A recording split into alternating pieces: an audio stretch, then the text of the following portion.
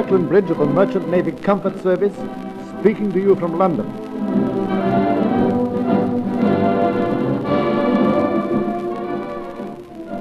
This is VE Day, Victory in Europe. Here I am in Trafalgar Square, and you should just see the crowds.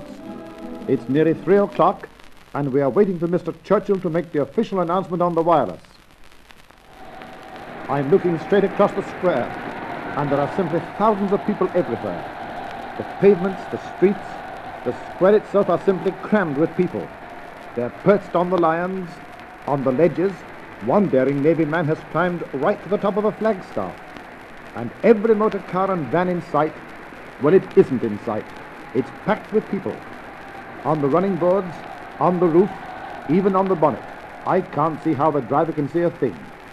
Even the pigeons are excited because every now and then, when someone lets off a bang, they wheel into the sky as if they too knew all about this being VE Day. It's just on 3 o'clock, and the crowd is getting quieter. Ah, there's Big Ben and Mr. Churchill. Do you remember his words? Hostilities end officially tonight. The ceasefire began yesterday. We must now devote all our strength to the completion of our task. Advance Britannia. Long live the cause of freedom.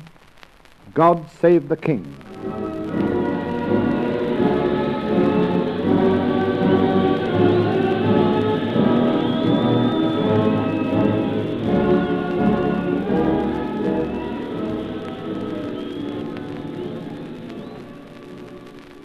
Now let's take a flying trip to the Merchant Navy.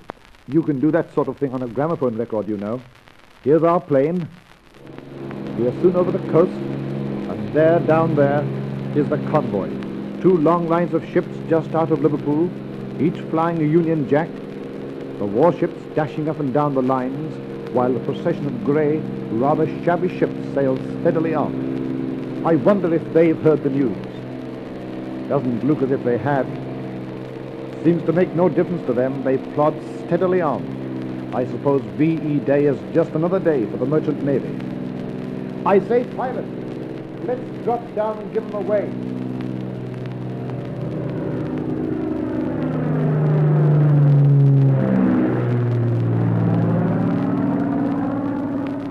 Ha!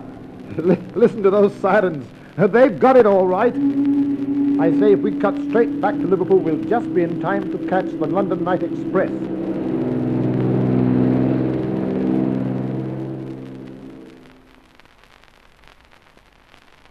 Ah, here we are, just in time. In you get. By Jove, that was a near thing.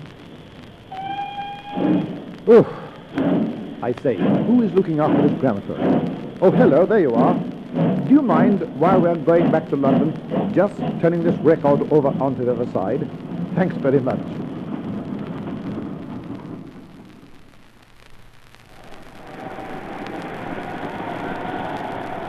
Now here we are back in London.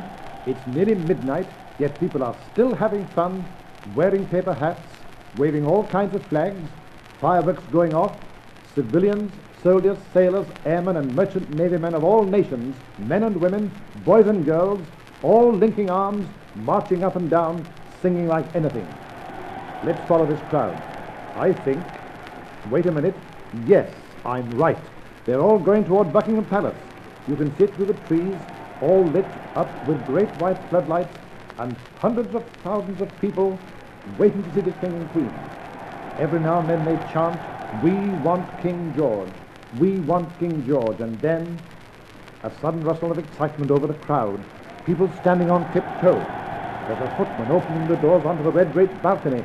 Wait a minute. Yes, there they are, the King and Queen. The King in naval uniform, the Queen in a beautiful white dress. Don't they look grand? But they seem very small from here, bowing first to the front, then to the right and left, to all this tremendous crowd, stretching right back among the green trees of the park, cheering and cheering over and over again.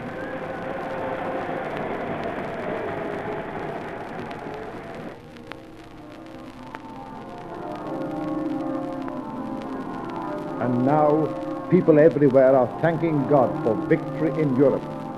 And we too are thinking of our friends who are still away in all parts of the world. For although the world is now at peace, the war is not yet over them, not by a long way. And the war is not over for the merchant navy. Please remember that.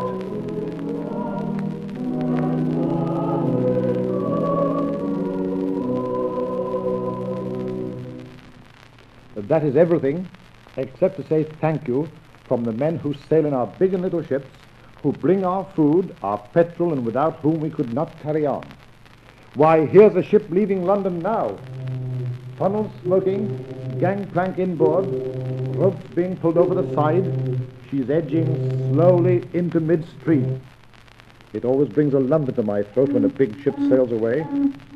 See that chap over there leaning out of the window? Let's give him a shout. I say, good luck. Safe voyage. What? Right. Hi. Isn't that exciting? He's wearing a brand new blue jersey, and he says to thank you and everyone for what you have done for the Merchant Navy through the Merchant Navy Comfort Service. There she goes. God bless her. Yes, the Merchant Navy is carrying on, and the Merchant Navy Comfort Service is carrying on as well.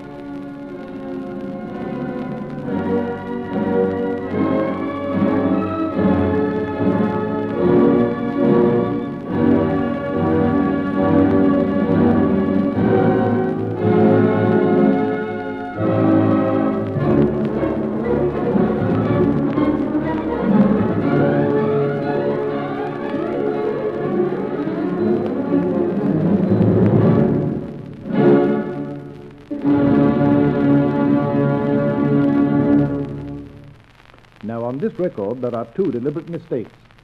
And if you can tell me what they are, I will send a silver badge to the first 1,000 boys and girls who find out the deliberate mistakes and write and give me the correct answer. Please put deliberate mistakes on your envelope and address your letter to Kirkland Bridge, Merchant Navy Comfort Service, Hampstead, London.